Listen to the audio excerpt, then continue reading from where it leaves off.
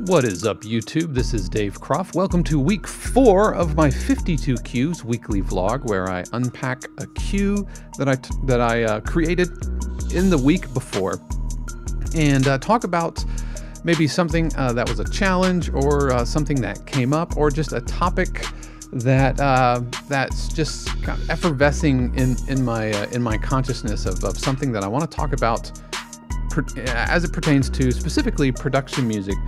And also, if you have any questions or anything, you can ask those and I'll address those as we go. But today, I want to talk about using loops and samples specifically in production music, because as I talked about last week, I wrote 5 hip-hop cues last week. In last week's video I said, I'm going to be talking about hip-hop because that's absolutely what happened. A big push for a publisher, and they needed hip-hop cues, and they needed them fast, and so really cranked out five of these types of hip-hop cues, all urban contemporary type cues. And this brings up the idea of using loops and samples in production music, because we can't remove the idea of looping phrasing from hip-hop, because it's just baked into how the style works. It's very, very loop-based and usage of samples. And this cue is called Main Attraction, and I'll talk about the sounds and everything here in just a minute.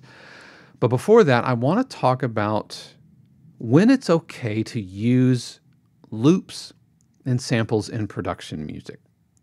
And I mean, of course, and I'm starting with the understanding that we have legally obtained all of the loops and samples that we are wanting to use, that we've secured the license for them, whether it's through Splice or Output or plugin. I'm not talking about anything ripped from a radio. I'm not talking about any, a torrent, or I don't know, is torrenting still a thing? I'm not talking about just getting a bunch of audio files from a buddy or something like that, or on a Reddit. I'm not talking about illegally or nefariously. I don't want to say nefarious, but you know what I'm talking about.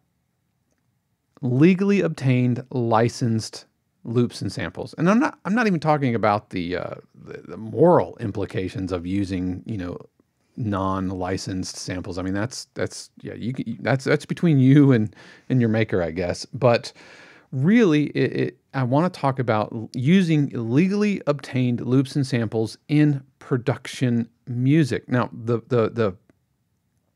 the easiest thing to say is don't use loops and samples, or don't use loops.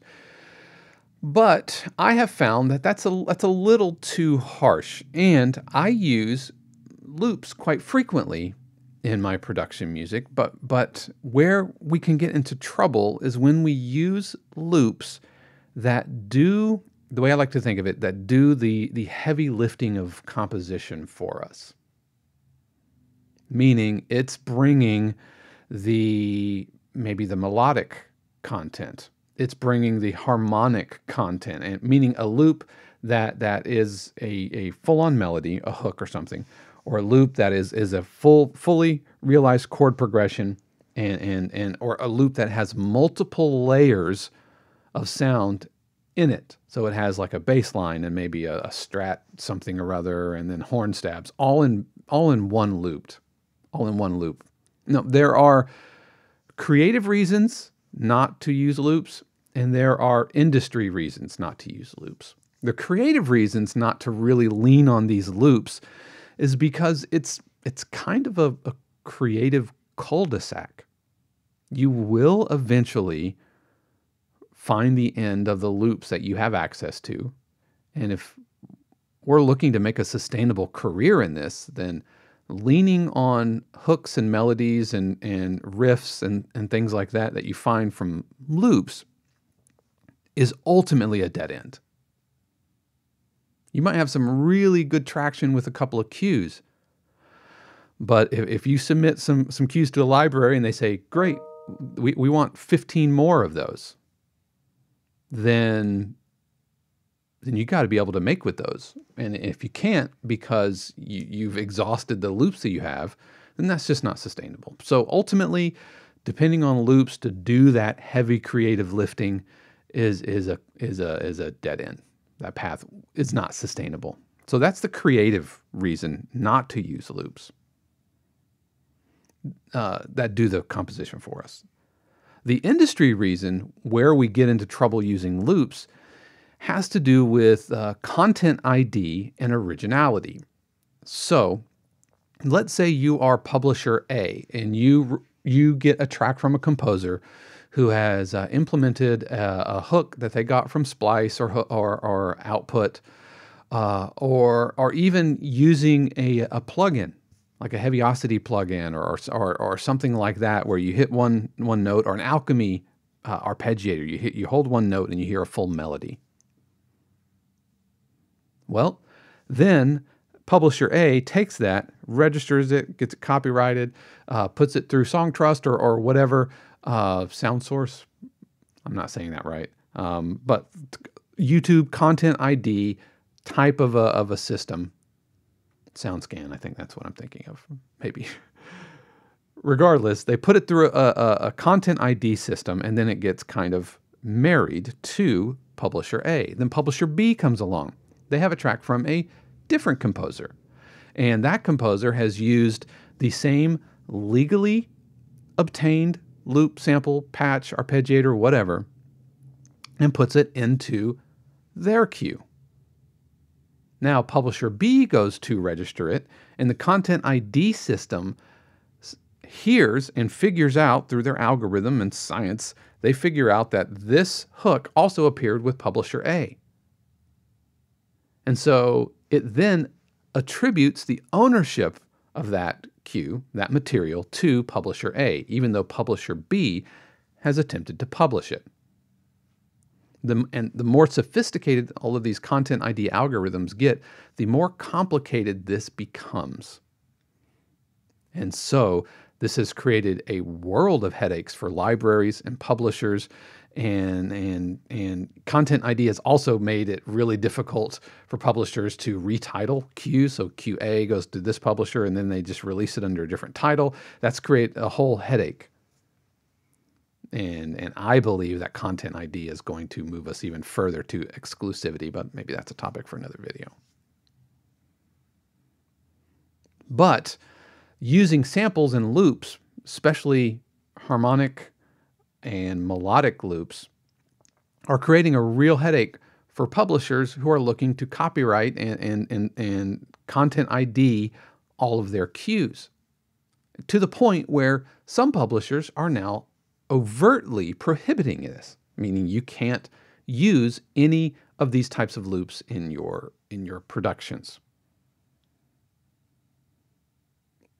Which begs the question, what types of loops are okay? When can we use loops? When is it safe to use loops? And for me, I lean on loops with a lot of my percussion. And when I'm doing hip hop, that means a lot of my hats, my stutter hats. I use splice loops for stutter hats all day long. It's not because I can't program them. I can program them, but it's really tedious work. Tedious work that hip hop producers are exceedingly good at, arguably better at than I am. And so I incorporate loops for hi-hats, percussion, tops, those types of things. Things that aren't going to get flagged by the Content ID system. So there's benefit number one. The second benefit is that because this meticulous work like stutter hats takes so long to program well, if I'm looking to crank out 5 cues in 3 days, then I have to look for ways that I can skip over a couple of steps. I'm hesitating calling it a shortcut, because you can't just, like, you'll notice in my cue here, I didn't just take it and loop drag it. I edited it, brought it down, and this one's the same loop, and at halftime and worked with it. So it's not just like raw, just loop dragging. This was a loop that I brought in, cut apart, and then re-regioned and did things with it, which is always a good idea. So I use loops in percussion all the time. I use loops in one shot, or I use one shots all the time. And I will bring samples specifically from Splice, because I really like Splice. And I will load in a bunch of different samples into like an Alchemy instance so that I have access to various samples. My 808s, almost all of my 808s are Splice loops that I've loaded in.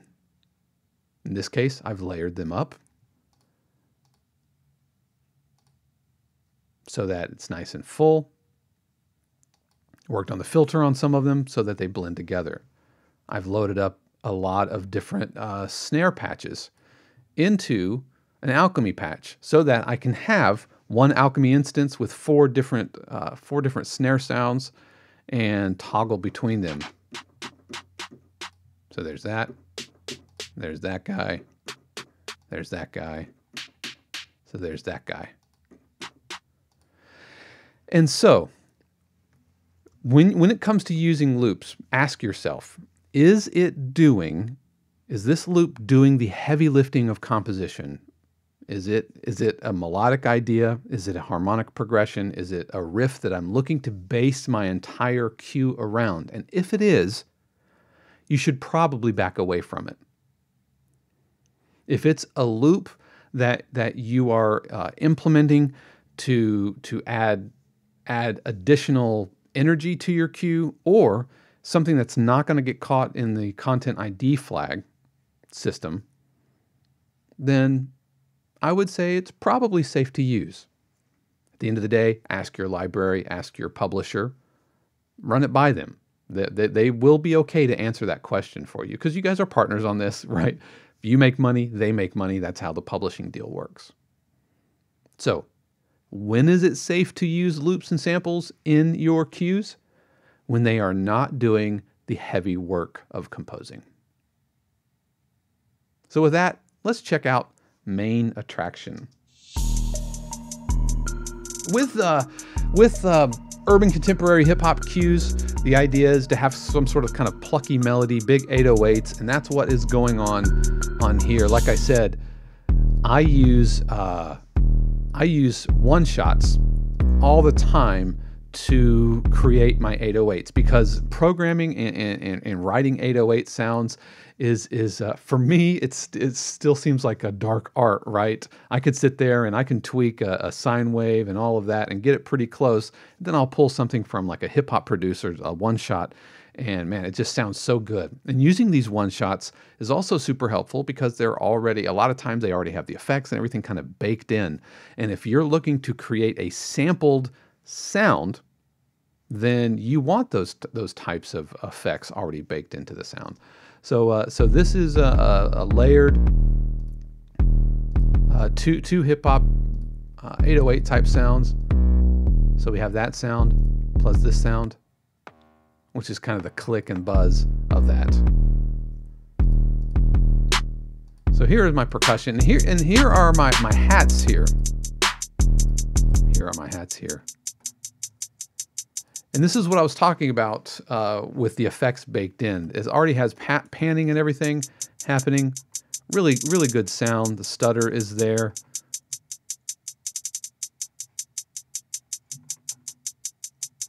Then I took that same hi-hat loop and using a plugin called Halftime by Cable Guys, I layered in a halftime version of this.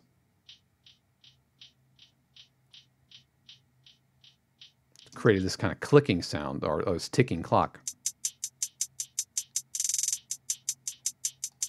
And then I had one additional hi-hat.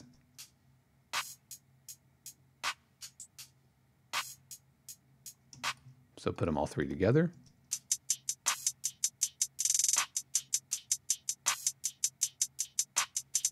Now, a note about layering these types of things. You have to make sure that they're not super clashy. You have to make sure that they're not too busy. And so if you have stutter parts, you can't have all the stutters all happening at one time. And so that's what I've got. So this one stutters here, and then that stutters.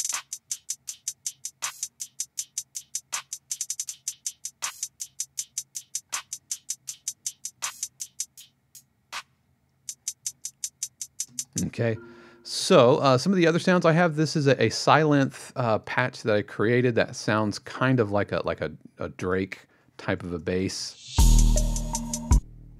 This is low kind of drone, really throughout the whole thing. A couple of ambient pianos.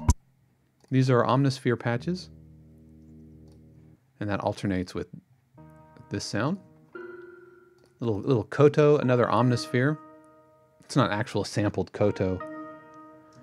With Pluck Melody, again, some Omnisphere patches. I think I've said this before, but I slept on Omnisphere way too long, and I wish I would have gotten it much longer ago.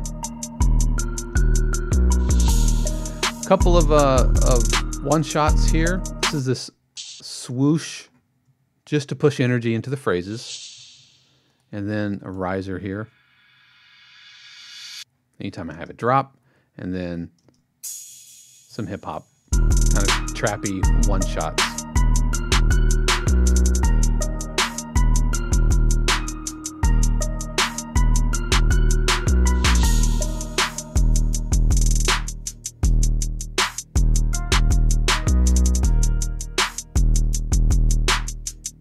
Yeah, a note about hip-hop hooks. Give your listener time to miss a hip-hop hook, meaning don't just like set it to play and run it the entire way. You have to give your listeners kind of a break from it so that when it comes back later, that it's like, hey, yeah, I missed that hook, and it will be fresh, and your listener will kind of remember, hey, I missed that hook. It was really good.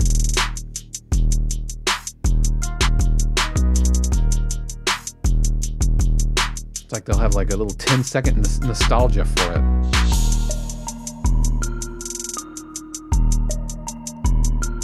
Right.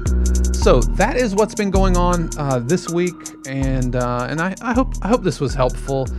As always, if you have any questions, thoughts, feedback, or whatever, please leave them in the comments below. Also, it's super helpful if you like and subscribe. All of that standard YouTube business. I will see you next week. To be honest, I'm not quite sure what's on deck for me this week.